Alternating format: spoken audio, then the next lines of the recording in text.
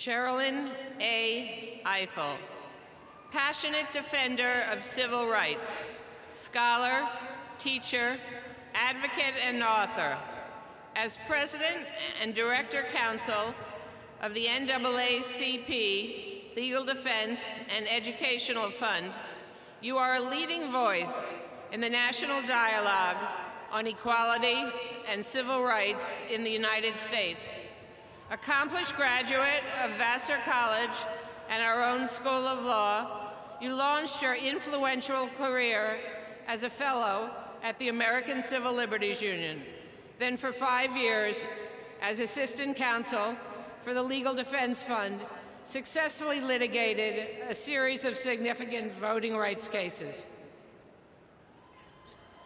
A professor at the University of Maryland School of Law for 2 decades, you continued to litigate and consult on a broad and diverse range of civil rights cases before assuming leadership of the NAACP Legal Defense Fund, the nation's premier legal organization fighting for racial justice.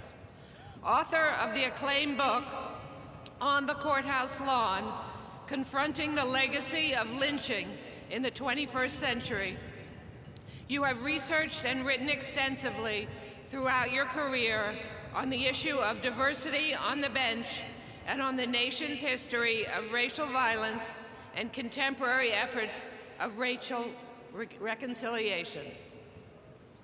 Sherrilyn Ifill, celebrated alumna and mentor to future generations of civil rights activists and lawyers. And I am so proud to say on this day, a former student of mine, you reflect the core values of our university as the national conversation on race and the law takes on added urgency.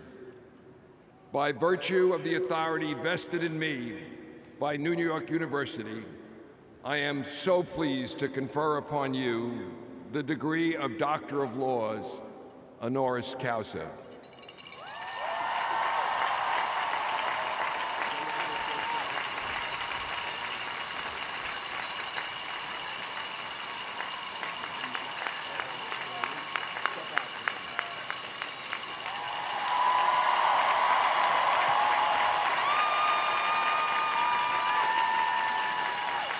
You go back. Ladies and gentlemen, I'm pleased to give you Sherrilyn Ifill, who will respond on behalf of the honorary degree recipients.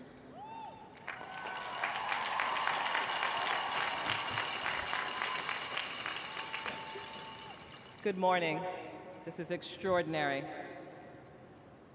I wish, first of all, to thank the trustees of New York University and President Sexton on behalf of all of the honorees for this wonderful recognition.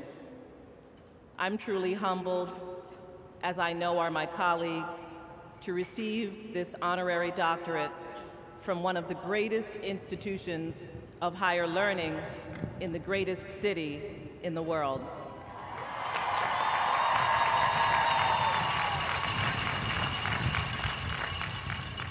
I congratulate Dr. Lang, Dr. Lax, Dr. Michelle, and Dr. Vilcek, and all of today's award recipients. I must offer special thanks to President Sexton for the opportunity and honor of addressing you today. When we were on the bus, someone was remarking that President Sexton is a true visionary, and that is right. But not all visionaries have the courage, the energy, the commitment, and the focus to make their vision become a reality. And I celebrate President Sexton today for being that kind of visionary.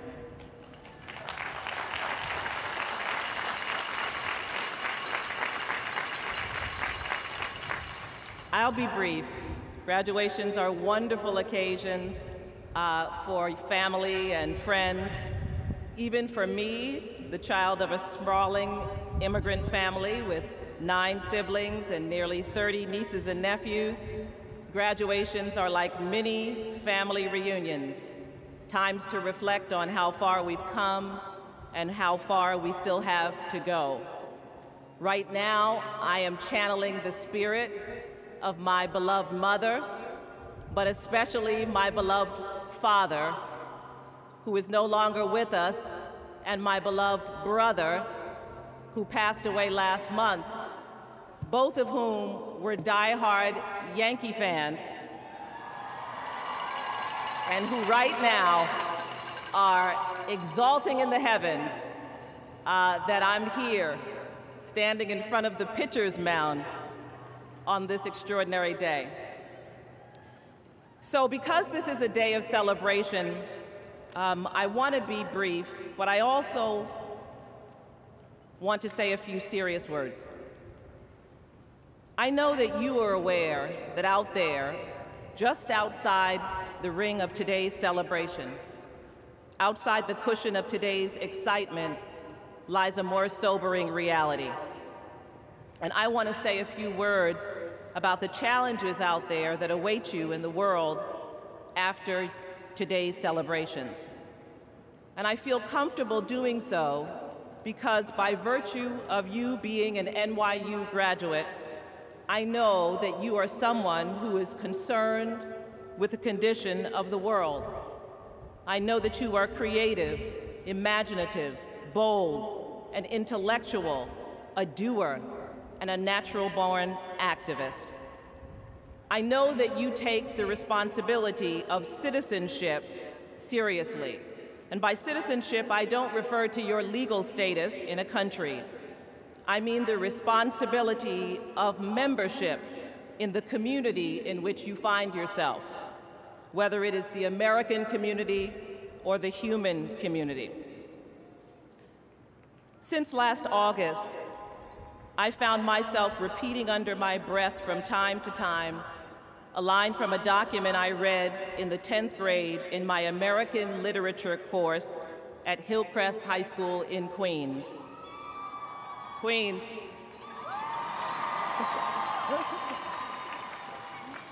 I haven't thought much about this text since then, but after unrest broke out in Ferguson, Missouri, after Eric Garner was killed here in New York, after killings in South Carolina, after learning one Saturday night that 2 police officers had been killed while on duty in Brooklyn here in New York, after I watched my young people in my adopted city of Baltimore unleash years of frustration, neglect, and dislocation, I found myself whispering the opening lines written by Thomas Paine in his pamphlet about the American Revolution.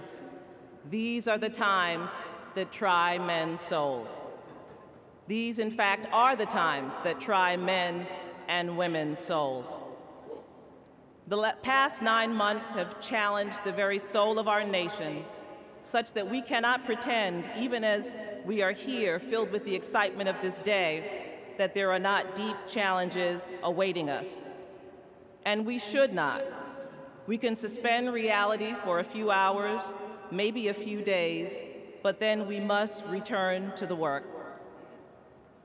The challenges we face are both personal and national.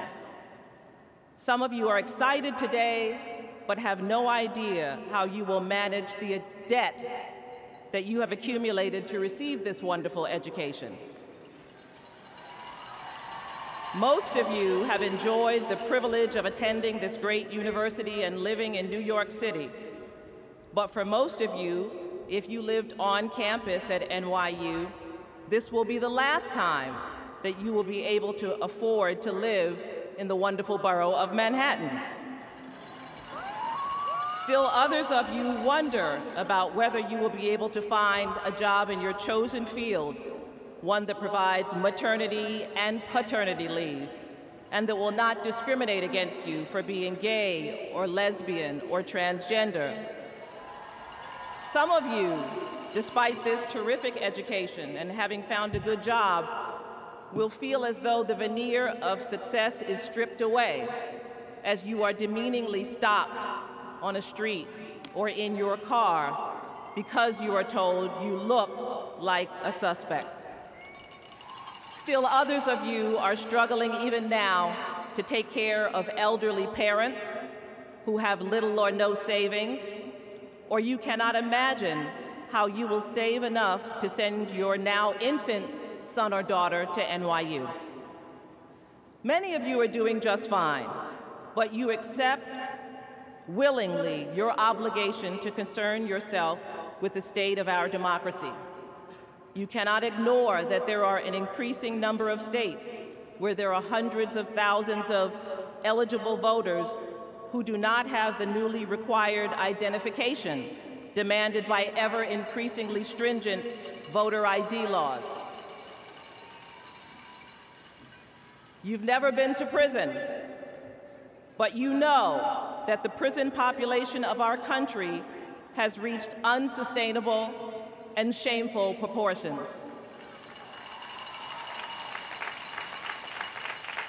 You know that incarcerating 2 million people is a sign of American failure, not American success. You know that violent crime levels today are as low as they were in the 1960s, and yet our prison population is 8 times the size it was then.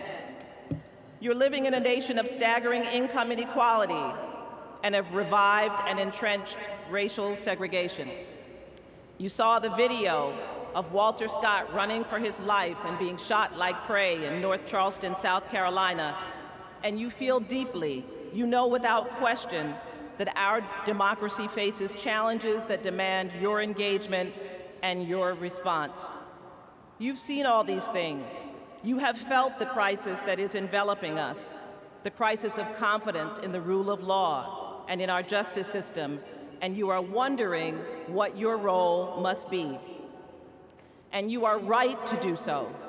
It is the obligation of citizenship to engage the issues of our day, to work for peace, to demand justice, but also to fight for beauty and art and civility and privacy and dignity for everyone.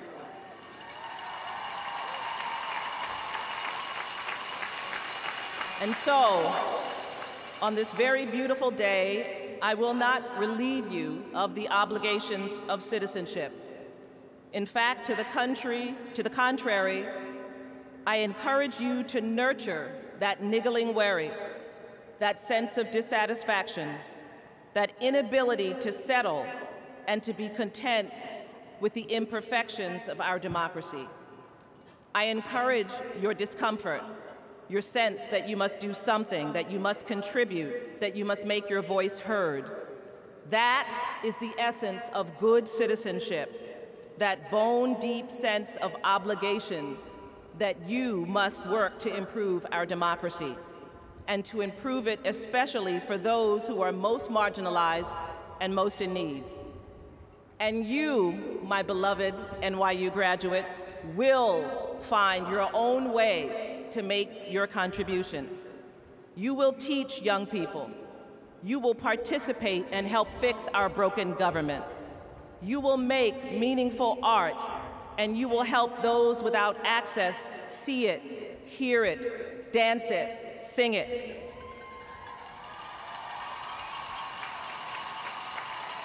You will fight for the right of children to have a childhood free from violence. You will commit yourself to finding the cure for a terrible disease or to making treatment accessible to those who lack it. You will create opportunities for good jobs. You will treat your own employees humanely. You will fight passionately to protect our precious natural environment. You will stand against religious intolerance and will fight to transform our cities. You will do the hard work of communicating with those who disagree with you, of reviving the lost art of civil discourse in which you respect the humanity of the person with whom you are in conflict. I have the advantage of leading an organization in which my predecessors provide an astonishing example of good citizenship. Thurgood Marshall, the first leader of the NAACP Legal Defense Fund, became a brilliant civil rights lawyer and later Supreme Court justice. What he and his colleagues accomplished was nothing short of astonishing. They changed the trajectory of a nation, and they changed your life and mine. No person in this stadium has lived a life untouched by the work of Thurgood Marshall and the lawyers at the Legal Defense Fund. So I know that it is possible to make this kind of contribution. But finally, I've come to tell you something that I would not have been able to tell you a little over a week ago. I was a passenger on Amtrak train 188 last Tuesday night. After the crash, I came to walking on the tracks away from the wreck. And what happened in the next few moments helped me think through how to balance that call to citizenship, to activism, to hard work. I immediately began to communicate with that tight band of people who really are the center of my life. You know who those people are in your own life. In my phone, probably in yours too, they're listed under my favorites. My sister, with whom I was talking when the train crashed. My husband, my daughters, my best friends. And during this time, when I was utterly disoriented, insisting to my husband that I was in West Baltimore, saying over and over again that I have my laptop, my favorites came together. My sister, the medical doctor, who helped me understand that I needed medical attention. My daughter, who dispatched her best friend, who lives in Philadelphia, to meet me in the emergency room. My best friends, who loaned their car to my husband so that he could drive from New York to meet me in the emergency room in the middle of the night, where I was so relieved to see his beloved face. And so I wish to not only call upon you to use this extraordinary education to exercise the highest form of citizenship, to fight for justice and peace and equality in our democracy, to be excellent, but I also call upon you to just as passionately nurture, tend, and cherish your favorites, the ones who, when calamity happens, will find you and surround you with their love and lead you out of the fog.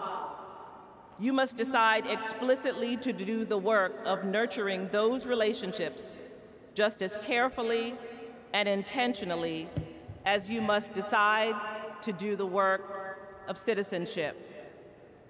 On behalf of my fellow recipients of the honorary doctorate from the New York University School, I congratulate you. I thank you. Who will follow? You will follow. Congratulations.